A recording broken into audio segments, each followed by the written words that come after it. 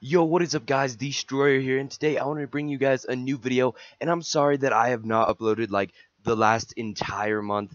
After finals in school, the next day I left for a 2-week trip, and then as I got back after that, I had to go to work for another week, so I have just not had time for about the last 3 weeks to record anything, but I am finally back, and I'm finally making videos again, and there's just such a lack of content on Destiny. So that's what I'm here to talk about today. What to do while you're waiting for Destiny 2 basically, because we have about a month until the beta releases, which if you guys, there is an open beta for everyone. You don't only have to pre-order, you'll just have less time if you have not pre-ordered. And then we got up like 3 or 4 months before the actual game is released. So what do you do in the meantime? Because Destiny's pretty dry right now. So today I just came up with a bunch of things I think you can still do that are kind of fun and just like something to pass the time basically when you have no other time or when you don't have anything to do, because Destiny has no new content and is not gonna. So we got to get through this little dry spot. So one of my favorite things to do is go and collect things. Now I collect snipers with good rolls, I collect exotics, and I collect armor pieces.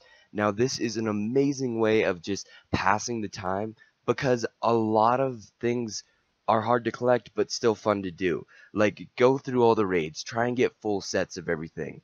Try and just have fun with your friends going through, try to get that last piece, and that'll give you like some weeks of content, but that does get boring eventually. So maybe just go play Crucible, try and do different game modes, play a different class, hop on, like use different styles, use snipers and hand cannons, then use fusion rifles for once maybe. I don't know, use sidearms, use anything different.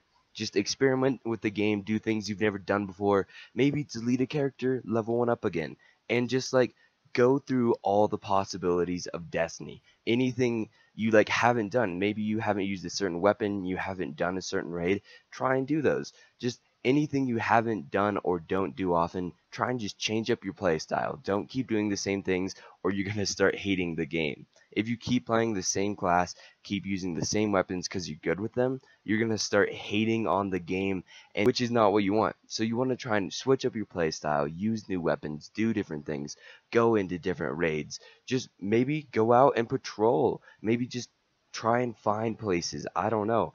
Anything that isn't what you usually do. Now, all of that can keep you on Destiny for a little while, maybe get you through, like, just don't play as much, just start casually playing. Even if you're playing competitives, Destiny 1's going to be gone pretty soon. You don't need to keep up your skills that hard. Just still have fun with the game. You don't want to just be grinding through it and not having fun. Now, another thing you can do while you're waiting, go pick up another game.